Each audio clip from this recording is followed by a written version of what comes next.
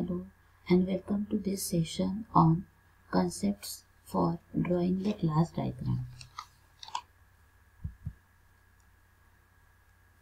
Class diagram is a type of static structure diagram that describes the structure of the system by showing the system classes, their attributes, operations, and relationship among the objects. Or we can say a class diagram is a collection of class, property, operations, and the relationship among the classes. Now let's see what is class. A class is a set of objects share a common structure, common behavior, and common semantics. Or we can say a class is the blueprint from which the individual objects are created. This is a simple notation of a class. The class is shown using rectangular box.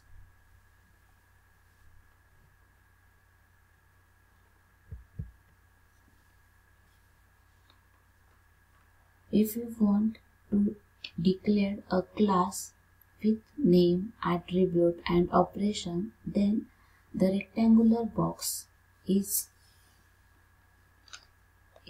divided into three compartments. The first compartment is the class name.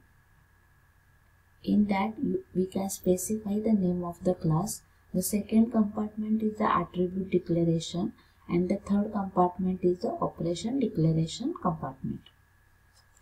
Now the first one is the class name. The class name should be centered and in boldface inside the first compartment or the first rectangular box, with the first letter of the class name is capitalized, and it is always appear in the topmost compartment.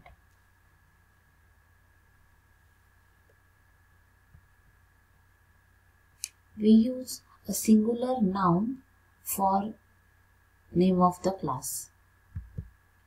The second compartment is the attribute declaration.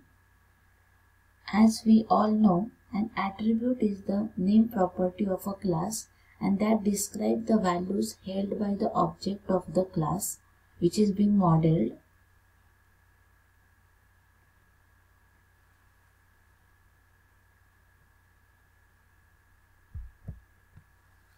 Third compartment is the operation. The operation describes the class behavior, and it is declared in the third compartment. This is a simple example of a class. This is a rectangular box, is divided into three compartments. The first section or the compartment is the name section of a class. The second one is the attribute section of a class, and the third one is the operation compartment.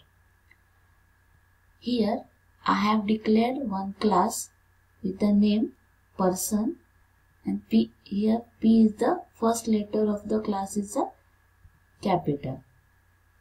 The second is the attribute declaration, and the third one is the operations.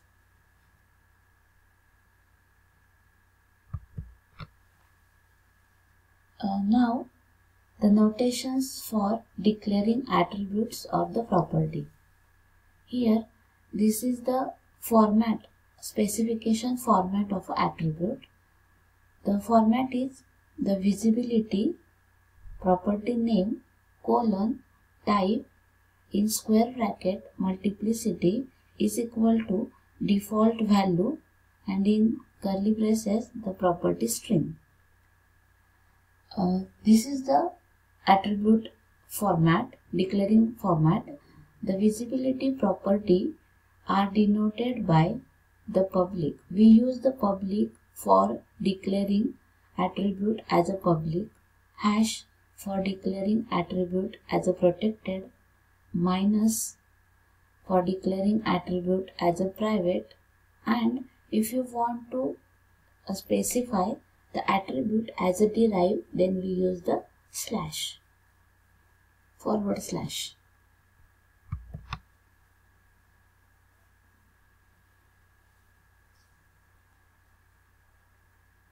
The property name is underlined if the property is static.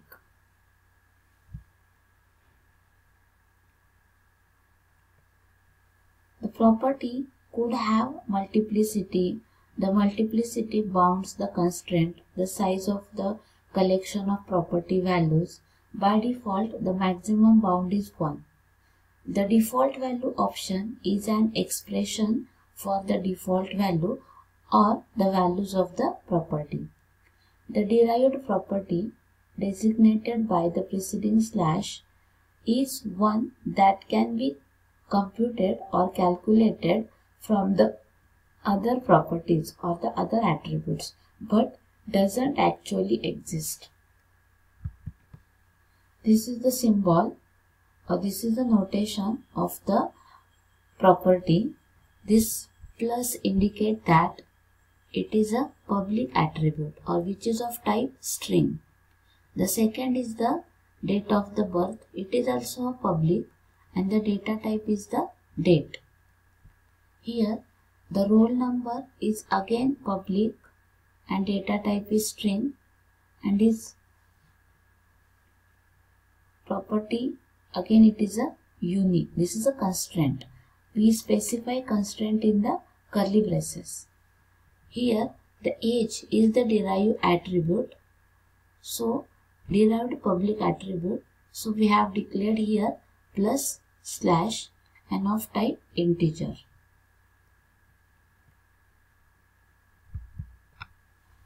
Next compartment, as we have already seen, is a operation declaration compartment. So how to declare or specify the format, specification format of attribute, the visibility, operation name, parameter name, return type. Again, visibility of the operation are denoted by public as plus sign, hash for protected, and minus for the private. The operation name is underlined if it is static and is italic if it is abstract. The return type of the operation is optional. An operation may be read-only, static, ordered, unique, abstract, sequential, guarded, or the concurrent. All these are the property of the operation. This third compartment or the section shows that it is operation section or operation declaration section. This hash is said that this record attendance method is of type protected method and whose return type is the boolean. Means it returns only two values, that is true and the false.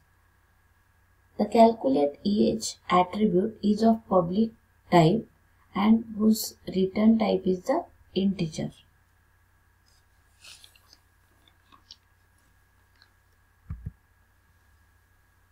Now take a moment to reflect on what I have just said about concepts of the class declaration.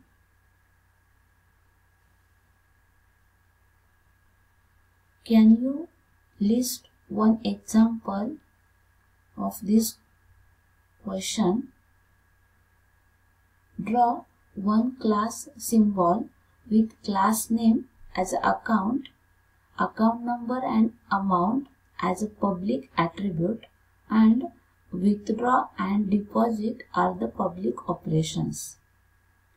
You can pause the video for a minute while you think about this and then write it down in notepad or document in your device. Once you complete writing, you can resume the video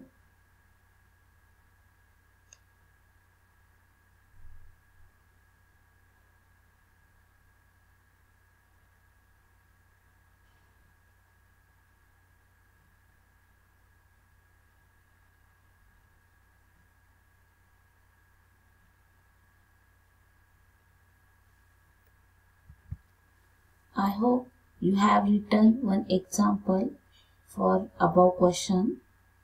So let me tell you the answer that I have written. So I have declared a class. First I have draw the rectangular box with 3 compartments.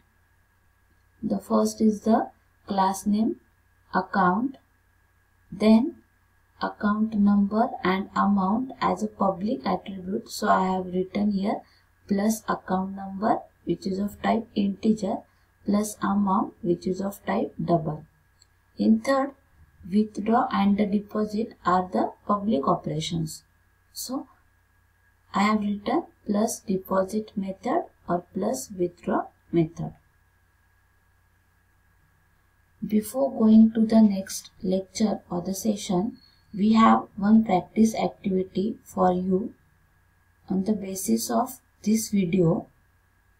It is just a simple activity to check whether you understand the various concepts for drawing the class. Make sure you do this activity before proceeding further. Thank you.